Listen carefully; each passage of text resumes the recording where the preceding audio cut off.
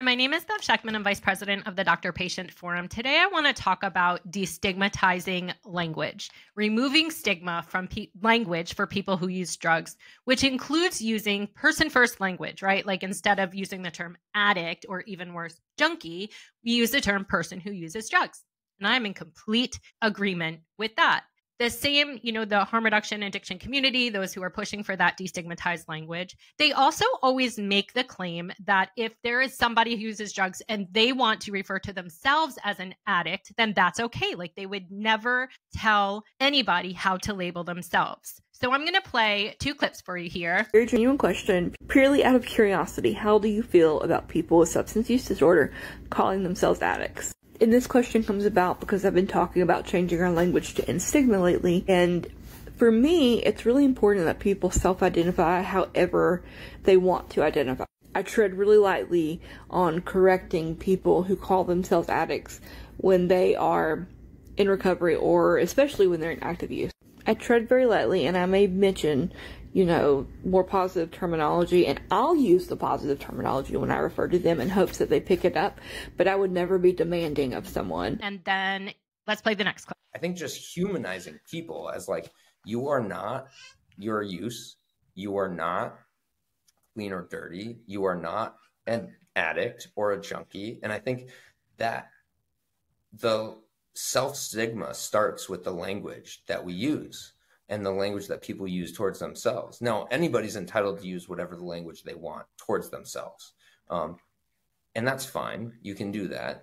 But this is, for me, language used towards other people. And I can't call myself any of those things because I'm not a person with a substance use disorder. And that doesn't entitle me to then use that language towards anybody else. But I think starting with reframe. So I agree with that, right? I agree with people having the right to call themselves however they want. But the other thing that's happening is these same people in the same community are demanding that pain patients refer to ourselves as people who use drugs and not people who take medications. And I'm going to play a few clips to prove my point. And if it upsets you to believe that you are a person who uses drugs, or that opioids, pharmaceutical grade opioids, pharmaceutical manufactured opioids, that those are somehow better or special or different, and that you are special or different because you use pharmaceutical opioids, then I need you to unpack your own internalized stigma against drugs and the people who use them. So there's just one clip of someone demanding that we call our medication drugs in a very angry tone, I might add. I'm going to play one more clip from this person. Why do you complain about being compared to a patient with an addiction or a substance use disorder? And here's why I ask. Because when I've commented to say that this is only furthering stigma and further disparaging people who have substance use disorders or people who use drugs, you say that you're not attacking them, you're not disparaging them, and you're not further spreading stigma about them. Well, how do you think that they're treated? Do you think that they're treated better than you, the same, worse? If they're treated better, then I'm unclear as to why it's a problem that you are being compared to a person with a substance use disorder. If you're being treated the same, then I also fail to see why it matters. So my only assumption could be that you are saying that you are treated worse because people assume that you have an addiction. In which case, I can also only assume that you are implying that that would be worse for you if you were actually a person with a substance use disorder. And then maybe you wouldn't deserve the treatment that you feel that you deserve, that you're seeking as a... Okay, so you went off the rails there. And before I go on with what this topic is, I'm going to say your reasoning is so incredibly faulty. So not only do we have to call ourselves people who use drugs, we're not even allowed to say that we don't have OUD, SUD, or addiction. We are not even allowed to make that distinction even when we are told that that's what we have, which is extremely strange coming from a medical professional, a healthcare professional. We should be allowed to say what we have and not have, having nothing to do with better or worse treatment, but having to do with individualized care and wanting the treatment for my particular illness and not for somebody else's illness, right? And the next part is also very faulty because no, absolutely not can you assume that because we don't want to be diagnosed with OUD, that means we think we deserve more care than someone with OUD. That is extremely faulty and extremely ridiculous. And it is causing people to attack us for making ourselves feel special and different. So I just wanted to make that point there and to show like why the hypocrisy? Why the hypocrisy that everyone is allowed to label themselves however they want, except for chronic pain patients who don't have OUD and take opioids? Why is it? You know that it's stigmatizing to use the term drugs. You know that. So I can only assume that what you really want is to spread that stigma so we can feel the way people who use drugs have always felt, which is terrible. Why would you want us to feel the way people who've been treated horribly have felt? Shouldn't you want them to feel the good treatment that you assume we've always had? Why the hypocrisy? My next point here is that not only are you demanding that chronic pain patients refer to ourselves as people who use drugs and not say we don't have OUD, even when accused of it, not only are you doing that, but then there's people from the addiction and harm reduction community who are coming to us on social media increasingly now, and I think it's because of what you're doing, and calling us junkies, which means you guys know that it's stigmatizing because y'all have just said it's stigmatizing. So you're purposely stigmatizing us. And then when we say, please stop calling us junkies, then instead of correcting the people doing it, you correct us for simply saying the word junkie. Or if we say there was drug-seeking behavior in our chart, instead of addressing that, you reprimand the chronic pain patient for even saying the term drug-seeking.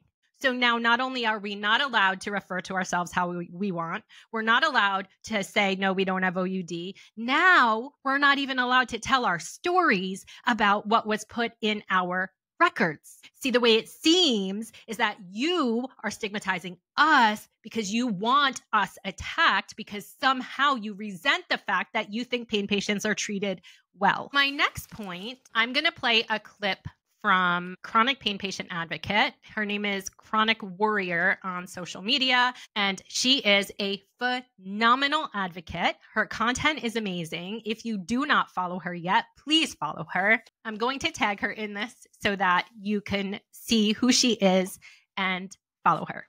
See here, it says, how can we change the stigmatizing behavior? Well, now they're going to give you terms. These are the standard stigmatizing terms that we know: addict, user, substance abuser, and junkie.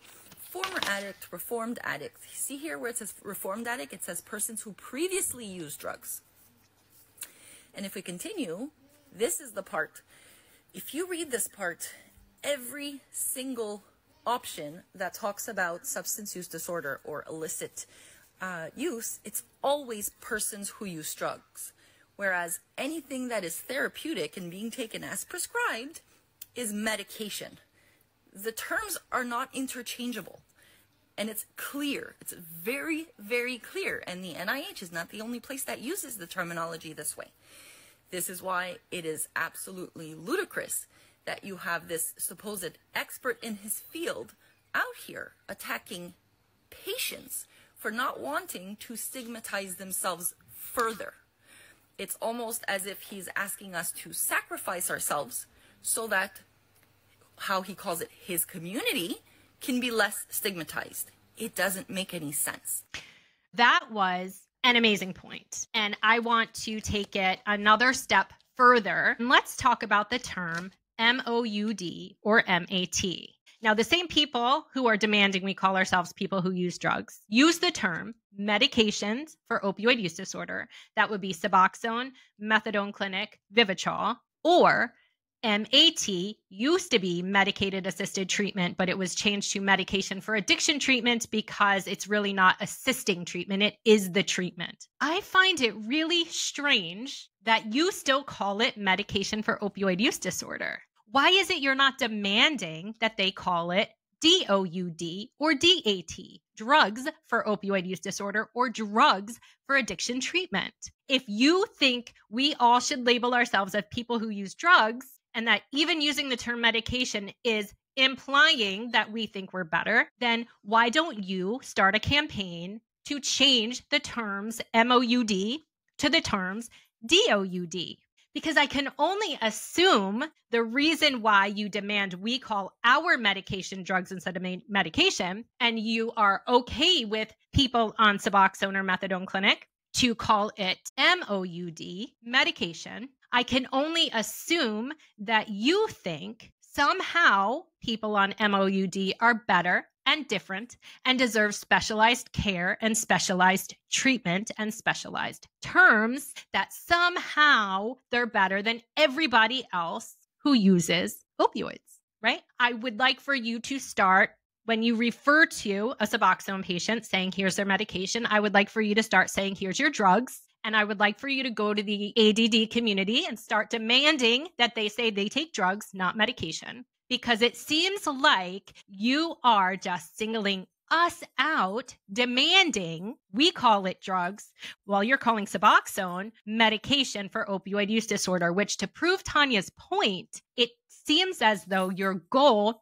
is to further stigmatize us. Because the fact of the matter is, the reason they call it medication for opioid use disorder is because they know that the term drug is stigmatized, whether it should or shouldn't be. The fact is, it is. Hence the reason why they call it medication for opioid use disorder. So I have an idea for you. Instead of you continuing to push this ridiculous narrative, which, by the way, has encouraged other healthcare professionals to come to us and attack us at an increasing rate, so you are causing harm, instead of doing that, how about you just start calling all drugs medication?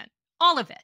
Because it's all therapeutic for one reason or another, right? That's what you say, and I agree with you. So instead of trying to make us stigmatized more by using the term drugs, why don't you just try to make people who use drugs stigmatized less by calling their drugs medication?